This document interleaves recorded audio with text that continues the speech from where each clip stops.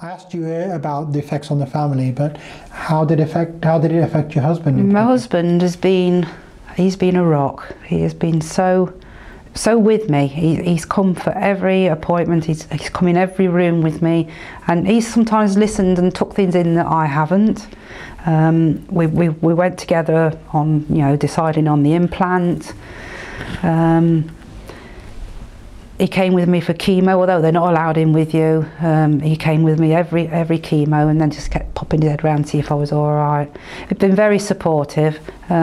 He's had to work, but work was very good with him and let him have time off when I was having chemotherapy, when I was having operations, things. They've given him time off. What line of work was that? He works at Caterpillar. Oh, yes. In the warehouse in there. So he works 3 till 11, so a strange shift. So really it worked quite well because there was somebody there with me in the day, and then my son was home at night, or sons, depending which part of the year we're at. So he was there, and then my lads were there. So still couldn't get him to cook. He's not very keen on cooking, but he did his best, and he has been very supportive and very careful with me. And strangely enough, at the very end, it's almost that he was almost frightened of this area, and I've said to him, it is okay, to put your arm around me still.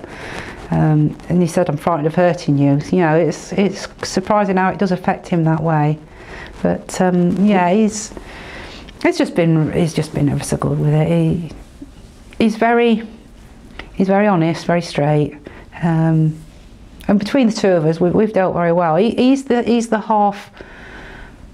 cup half empty person though, so he's had to change his attitude to deal with mine in a way, because we always say we work well together, because I'm the positive and he's the negative, so we do work very well together.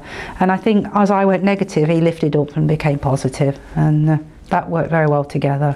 Sometimes partners, particularly when the patient had a breast cancer or another type of cancer, has an issue themselves adjusting to that change. Yeah. Just like we were saying about body image, sometimes the male partner has a problem with the physical change as well, and it can take them some time to get used to the difference. Yes, as he has, as I said, we used to sleep with his, I'm going to be rude now, but we used to sleep like that, and this was his favourite one to hold as he went to sleep. He used to sleep with his arm, and of course he's lost his sleeping position. And it's very, very strange, and I sort of realised and noticed that this had happened. But do you think over time he's actually come to terms with it himself? Yes, he has, and I think we've become, as odd as it seems, after 33 years of marriage, we've become very close, very loving with each other.